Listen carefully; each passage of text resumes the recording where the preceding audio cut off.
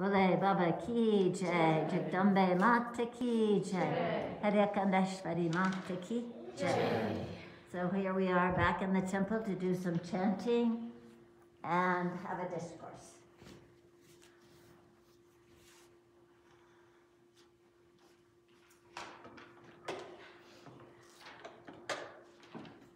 And we'll start with Jai Ganesha.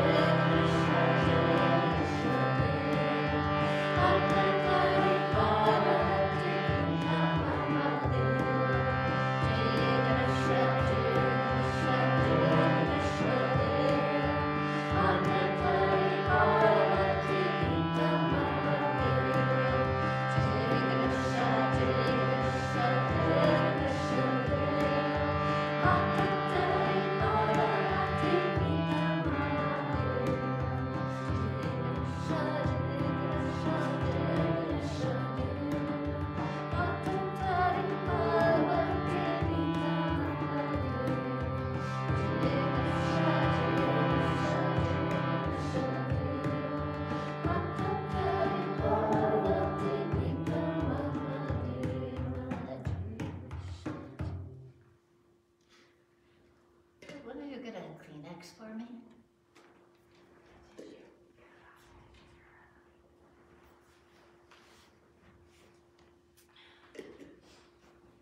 Thank you a lot. Thank you so much. That's good. Just the smoke still in my nose. A little bit of soup. So, what are we going to sing for the mother?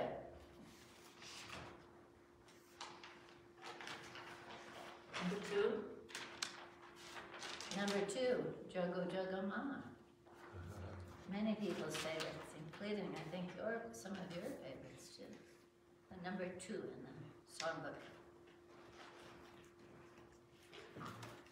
Certainly mine. One of mine. Exactly. You have a mother with 1,000 names. Hard to have just one. Exactly.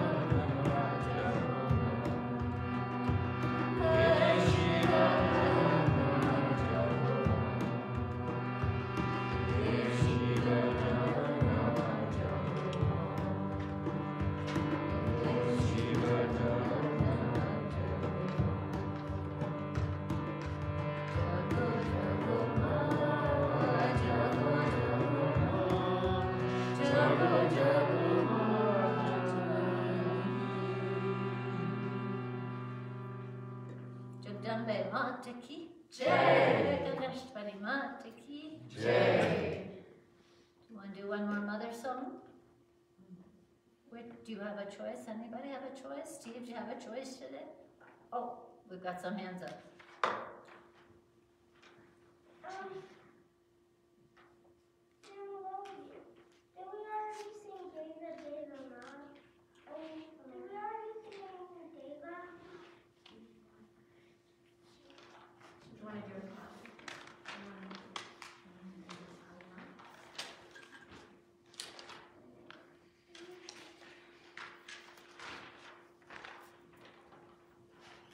Do you like that one? Jai Ma, Jai Ma? Can't see that far. You're going to have to give me some more. She's pointed to number 23, Jai Ganesha. Oh, Jai Ganesha again. I think we're going to do one to Mother. Yes. What is your request? Can we do Jai Ma? Jai Ma? Sure.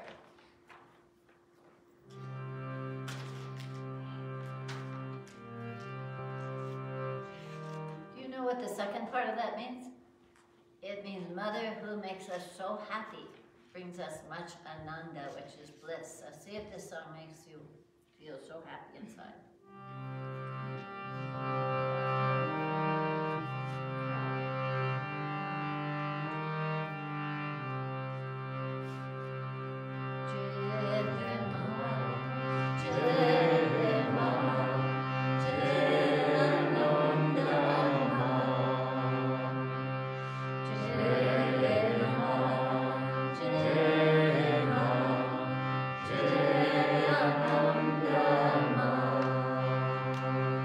Jai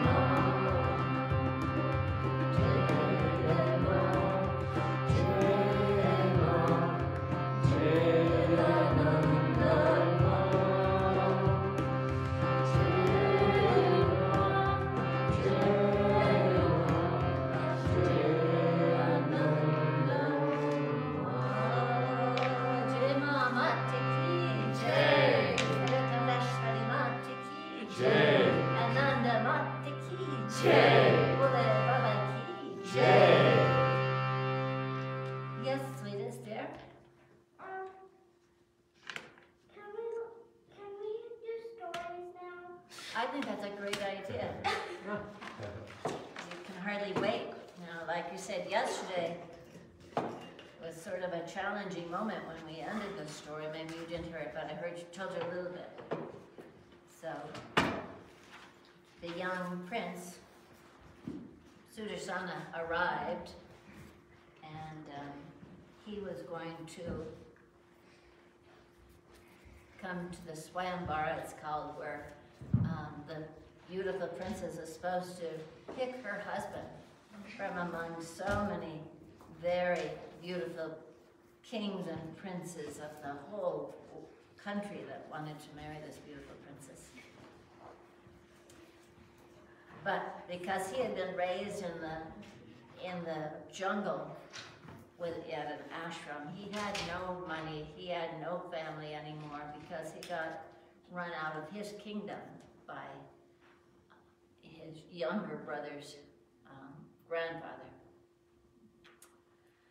So, where were we? Oh yes, we're right here where it said, but the king growled, the jackal doesn't dare eye the lion's prey. Why is Sudarshana here at all? The Kshatra doesn't live by fine words, but by the sword. And this angry grandfather, king, who was the grandfather of the other prince, Satyajita, stalked out of the big assembly. And he stalked away from the other king, seeing Yudhajita was intent on killing this young prince, Sudarshana, who came from in the jungles who had been raised at an ashram. The other kings went to Sabahu, their host, and they asked the Lord of Kashi, why is Sudarshana here? Do you make a mockery of this Swayambara? Yudhajit means to kill him. The king of Kashi said, my daughter has set her heart on him to be her husband. How many times I begged her to forget the pupper, but she does not listen. I am helpless, my lords. Sashikala, my daughter, called Sudarshana here, not I. The king of Kerala said, let Sudarshana be fetched. We will ask him what he intends to do. Okay? So Sudarshana, the young prince who was raised in ashram with a muni because he had to hide away from his half-brother and the half-brother's grandfather, is now being called before all these other kings. Sudarshana was sent for and came before the glittering throng of rulers of the earth. He stood quietly there, not speaking until one king said to him, this is a Swayambara for royal kshatras, royal kings and princes. The most powerful princes on earth are here to vie for the princess's hand. We have all come with our armies, and some of us are ready to do battle for this beautiful princess Sashikali. How have you come here unattended, bringing only your mother with you? Another said, you have no kingdom, no army or wealth. How do you belong in this company? You are a hermit. Tell us how you dared come to Kashi. Sudarshana had a smile on his face. In a soft voice, he said, my lords, all that you say is true. I have no kingdom, no legions, no friends, or wealth. I heard of the Swayambara, and I came to watch it with no special purpose. But my lords, I did not come on my own, but because the Divine Mother, Devi Bhagavati, told me to come. The Devi, who is my goddess, is all of yours as well. I have no enmity with any of you, but if you decide to make an enemy of me, she who is the cause of all causes, the Mother of the universe, will protect me. I only do what she asks of me. My life is in her hands and the one who spins the wheel of fate. But the king said, what you say is true, but Yudhajita means to have your head. Sudarshana laughed. He said, a man is born into this world by his karma, and by fate alone does he leave it when his time has come. Not a moment before his time comes can any man be killed by any king or even by the devas. It is only Kal, time, who creates and destroys a man. I am a Bhakta of the Devi, from whose hands time flows. She protects me, and I fear neither Yudhishthira nor any other man. The king saw how determined he was, and the best of them were secretly very pleased. The next morning, Sabahu ushered in his royal guest into this big assembly that he had built for this Swayambara. Such a resplendent assembly of kings and princes took their places. Silks and jewels past compare shone in the shafts of sunlight that fell through the lofty windows. Then 1,000 conches sounded at once, so it seemed the very earth trembled at their sound. The auspicious time had arrived. In some excitement himself, King Sabahu made his way through the passages of his great palace and knocked on his daughter's door. Sashikala, his daughter, opened that door in awe. She was more beautiful than her father had ever seen her before. She had just bathed and put on her resonant silks and ornaments that were heirlooms handed down from the ancient mothers of her family. She looked like the goddess stepped down briefly into the world of mortal men. Her father stood before her breathtaken to see how exquisite his daughter was. Sabahu said, "Come, child, take up the garland. You will set around your husband's neck. All the princes and kings are waiting for you." But the princess said, "I will not go to this Swayambara. The Sastras say that only a desolate woman parades herself in the eyes of so many men, for they all have one thing in their heart, and it's not very nice. And with them gazing at me, my chastity will be forfeited. Am I a loose woman that so many men must cast their eyes over me and think how desirable I am? I do not care for this Swayambara, father. I have already given my heart to the prince I will marry. This garland is only for Sudarshana. If you love me, choose an auspicious day and lagya, and give me to the prince that I love." Sabahu saw the tears in her child's eyes, and he knew that her heart was true and was made up. He clasped her in his arms to comfort her, but then he thought, "What will I do now? The kings have come with their armies, and I cannot face them all by myself. As for Sudarshana, he is not one soldier to fight for him."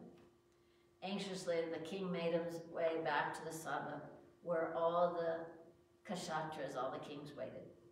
As bravely as he could, Sabahu said, "My lords, though I beg my daughter and her mother implored her as well, she will not come to this Swayambara. I don't know what to do, and I throw myself upon your mercy. I am prepared to give you all such gold and jewels as will satisfy you in return for the trouble you have been put to. My lords, my Sashikali is still a child, as you see by what she does. If I punish her or force her to come out here, I fear she might kill herself.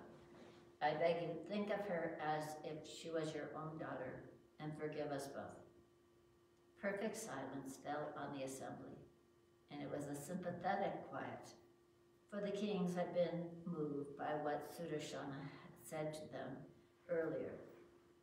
But Yudhishthira, the grandfather, his eyes burned crimson, and he roared, "Sabahu, you fool! Is this the time to tell us this? Are you an idiot as well that you can't anticipate this? And I suppose you mean to give your daughter to that penniless Sudarshana after making fools of the rest of us. But I will not stand for it. I will kill you first, witness king, then Sudarshana, and my grandson Suchachita shall marry your daughter Sashikali over her father's dead body, if need be. Listen to me, Sabahu. A man must think of family, honor, wealth, and equality when he gives his daughter in marriage. Marriage is not a matter of a young girl's whim of the day. We both know that. And so do all these kings. You and I have been friends for many years. Let's reason prevail on you, Sabahu. Fetch your daughter here, and let her choose any of the kings for her husband, and I am content. Any except Sudarshana, whose life I will not spare today." And it seemed that Udajita had swayed most of the other kings because they began to murmur among themselves that Sabahu had indeed made fools of them. Sabahu bowed his head and said, "I will ask my wife to speak to Sashikala." He went and told his wife what had happened. The queen saw how distraught her husband was, and they went to Sashikala, and her mother said, "If you insist on being stubborn, Udajita means to kill your father and Sudarshana. You are still young, my child. You don't understand the ways of the world. I beg you, give up your obstinacy and marry any other prince but Sudarshana. Save your father's life." And the queen wept before her daughter. But Sashikali said, "Father, marry me to Sudarshana at once, and then turn us both out of your city. At least you will be safe then, and fate's purpose will be fulfilled, whatever she intends. I can never give up Sudarshana any more than I can pluck my heart from my body, and then hope to live on. Go now, gentle father, tell the kings the Swayambara has been postponed until tomorrow, and tomorrow let them be guests at my wedding to Sudarshana." Sashikali took her father's hand and said, "My lord, it is the Devi who has decided that I will belong to Sudarshana and no one else. She will protect us from all these kings. Their power is nothing before hers." Her voice was low as she added, "And if Bhagavati so decides, I will die at Sudarshana's side rather than betray my love." Suddenly the king, Sabahu, also felt inexplicably calm, as if someone unseen had plucked his anxiety from him.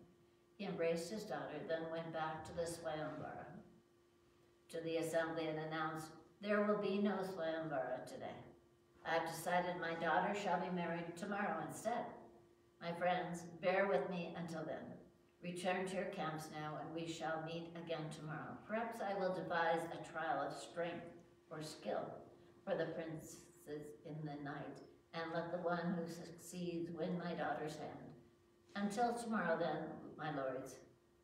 And Sabahu swept out of the assembly. He sounded so confident that Udajita and the others felt sure that he had persuaded his daughter to change her mind. They left the city for their royal tents pitched outside of Kashi, each one surrounded by his own army. Meanwhile, in a sequestered apartment in the very heart of the king's palace, Frenzy's preparations were underway for a secret wedding. Sudarshana and his mother had been fetched, and the prince from the forest was being clothed in the finest silks. Not far from the apartment, a delightful princess was being adorned to be a ravishing young bride. The Brahmanas in Sabahu's palace had hastily found an auspicious time for the wedding. When the time arrived, Sudarshana was led to the wedding chamber and made to sit on the vedi. He was giving Archmanan sweets, 2 pieces of silk, 2 golden ear studs with jewels.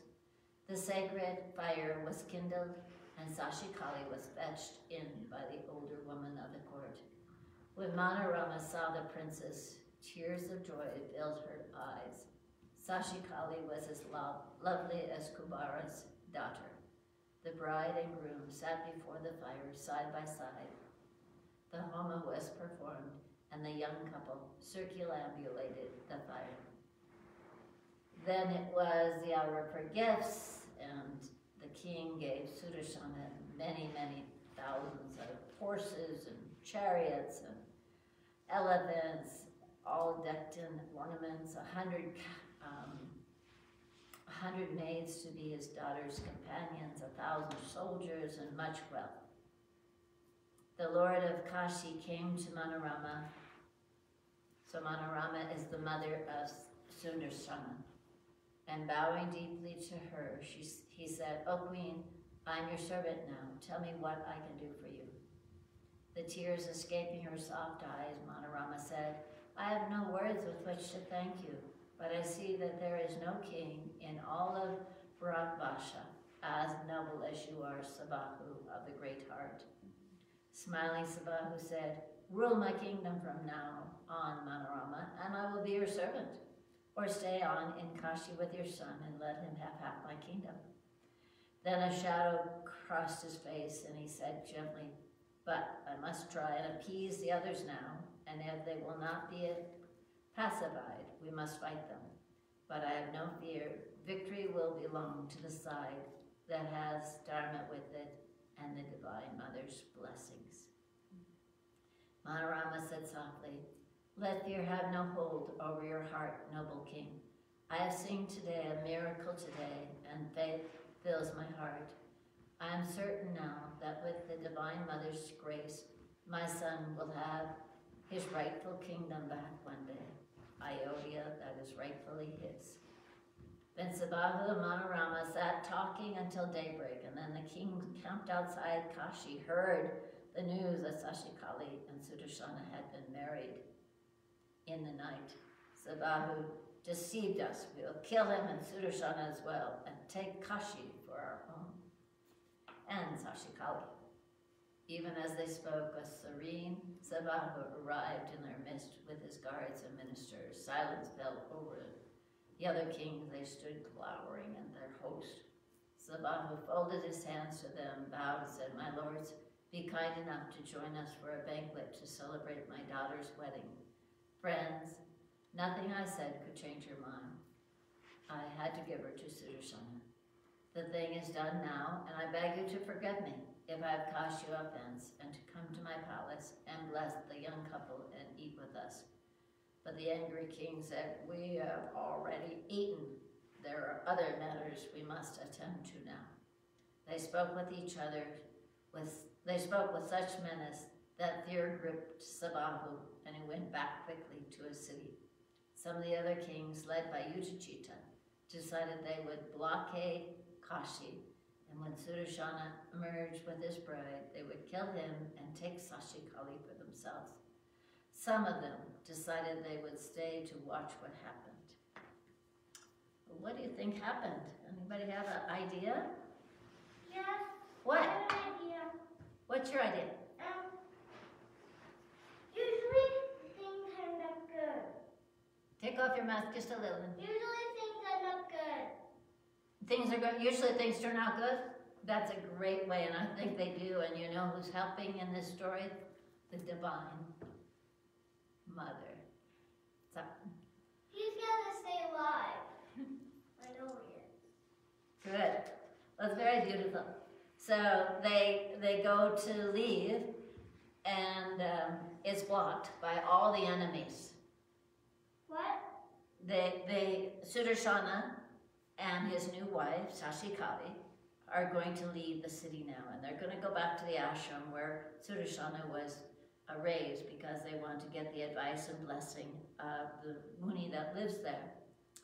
But it's all blocked. Udajita and his son Satyajita are blocking the way, and they start shooting arrows at them, and so Sudarshana also, sends back arrows at them, but suddenly a hush fell on the field, and both armies froze in the ranks. So there was a war starting, and all of a sudden, silence. Udajita and Satyajita froze on their horses as their horses reared in alarm, winning at the strange apparition which had materialized between the two forces, an immense lion, and upon the golden beast's back rode a shimmering goddess, her luster like another sun risen on the earth. She rode her lion between the two armies, daring anyone to approach her. Sudarshana opened his eyes and murmured, "Look, Sashikala, the deity has come to protect us." Sabahu stood in trance. Udajita roared, "Who is this woman who rides on a lion? What does she want here?" Not a good question, huh? At that moment, the lion gave a roar that drowned every other sound on the field. Horses and elephants bolted, and in a moment, there was a channel cleared through Udajita's legions, a way along which Sudarshana now fearlessly drove his chariot. Utachita roared, "Shall we let a mere woman on a lion frighten us? Kill them, and kill the upstart Sudarshana too." And he plunged at Sudarshana, his bow, flaring arrows, and Satyajita beside him. Sudarshana held them both off for a while. Then suddenly the Divine Mother was at his side on her lion. Utachita shot his arrows at her as well, and Sutajita did too. The crimson Devi smiled. She raised her own bow in one of 8 hands. With another, she loosed a volley at the enemy. In a blur, both Utachita and Satyajita, that's the grandson, were dead, their heads struck off by the goddess's crescent-tipped shafts. Suddenly it seemed 1,000 Devis stalked the field of war in 1,000 dreadful guises. The enemy perished, or many of them also ran away screaming. King Sabahu, remember Sashikali's father, leapt down from his chariot and prostrated himself before the Divine Mother. Again and again he lifted his head and set it down in the dust at her holy feet. He said, "Mother Jagadambe, I have no words for which to praise you. Bhavani, unworthy as I am, today I have seen you with my very eyes. I see how you protect your devotees. O Devi, you have come yourself to save Sudarshana's life. O Mother, Transcendent One, I lay my head at your feet, Mother. Please bless me." The Devi smiled tenderly and said to Sabahu, "King of Dharma, of good works, name what boon you would like from me." So that's a favor. A boon is a favor. He said, "What more could any man want than seeing you like this with his mortal eyes? Not the kingdom of the Devas is more precious than what I have been given today. I beg you, Devi, for the boon of bhakti. Let my faith in you never waver, and let your grace be upon my city forever. Bless me, Sri Durga, that I will be your devotee forever." The Devi said, "I will remain here in Kashi always, good Sabahu, for as long as Kashi stands upon the face of the earth." Just then Sudarshana, the young prince, arrived and fell at the goddess's feet, tears of ecstasy flowing down his face. He worshipped her. "Mother of the sky, Mother of mercy, you have saved me today, though I have such scant faith in you. Let me be your servant from this day, Devi. Command me, what shall I do with my life now? Where shall I go?" Smiling, the Divine Mother said, "Have you forgotten Ayodhya, your father's city, Sudarshana? Go to Ayodhya now and rule as king of the Kosalas, for that is who you are. Worship me always, Sudarshana, and I will care for you and yours. Keep an idol, an image of me in your kingdom. Pray to it 3 times a day, and I will be with you. Celebrate the Divine Mother's Navratri Puja, for it is mine. Fear nothing, Sudarshana. You are my bhakti, and I love you." Do you like that ending? Was it the good ending you thought it was going to be? I think that's a pretty good ending. Huh? That's a pretty good ending. A pretty good ending, and it Yeah. tells us a great lesson. That we can always pray to the Divine Mother for help, even in situations that look a little hopeless, like certainly did in this situation. All these armies from all the kings and princes of the whole land faced against just Sudarshana, who had no army, and his new father-in-law, who had just one army. But she took care of them, right? But he was very clear on praying to her. So right now we're going to do a little Kumari celebration. Do you remember last year when we gave you girls beautiful bags of things? Is that okay, Mama? If we, Yes, of if course. we, do you want to? Why don't you come sit up near Baba?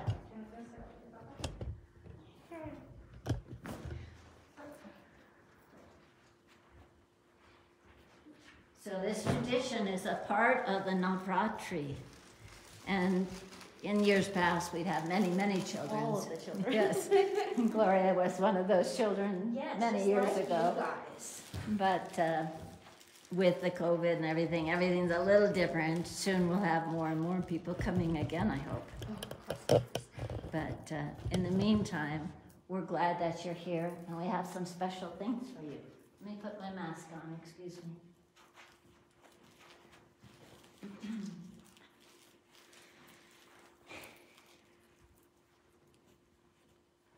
So the tradition is that lucky ladies, lucky children, you've so recently come from heaven, being born, that you still remember a lot of that. Do you remember how easy it is to be the Divine Mother? And so we brought you some clothes that the Divine Mother has worn. I just thought you might like them. And I think I have a headband into it so that it can stay on you. Are you okay if Gloria helps you? Did she get some sunglasses? I know that you probably even recognize these saris that Mother used to wear. And here's a headband for that one. And then here's a mala for them. Let's see. Ah. And so many things. I think we get out there's a bag of beautiful bangles. Jewelry. And just like we dress the Mother every morning. You like those? Can you get them on your little wrist? Perfect. You want to put one on each or all?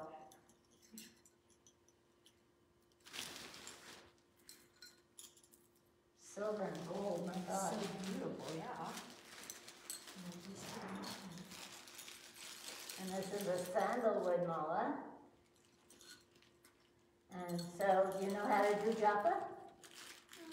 So I have a mala that Babaji gave me in 1981, way before your mother was even born.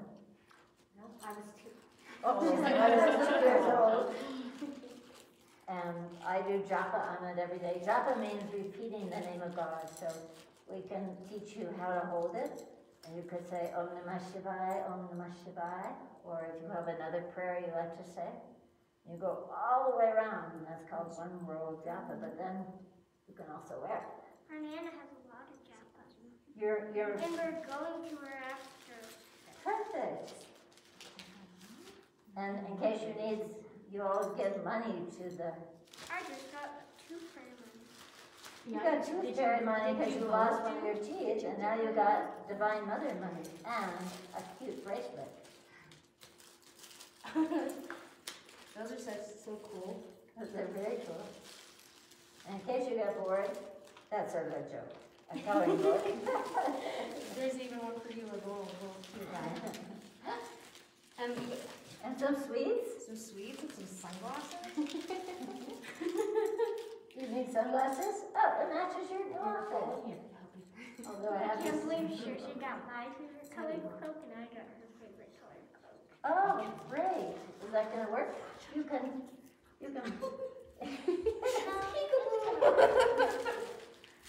Oh, look, you have one too. Do you know how that works?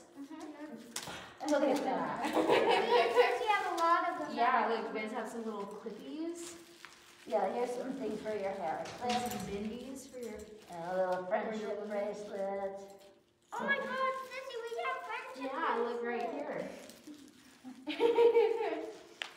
And here's, And little hair ties. yeah, here's some hair ties and clips. I'll keep those in here. And then you guys got a little. little horn.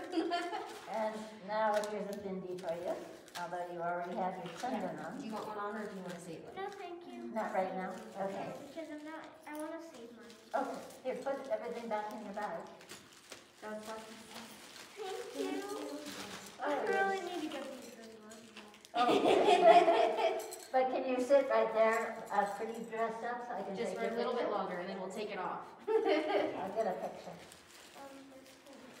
Are you gonna get one? Great. Do you want to be in one, Navratri? Sure, I'll be in with you. Here, I'll straighten out your mother.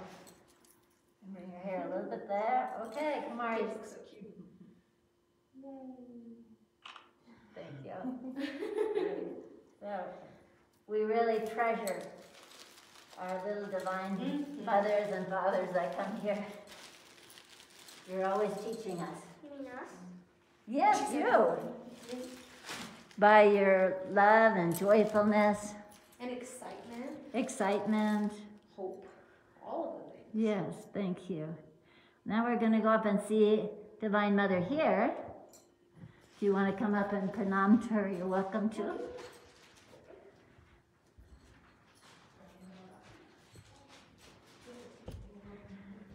And there's Baba and Shiva and the Divine Mother for darshan. The giant stone pictures. Mhm. Here's the giant stone pictures. Yes. So thank you for being with us, and may all our prayers join together. And may we always remember to trust and pray to our Divine Mother. Bole Baba Ki Jai.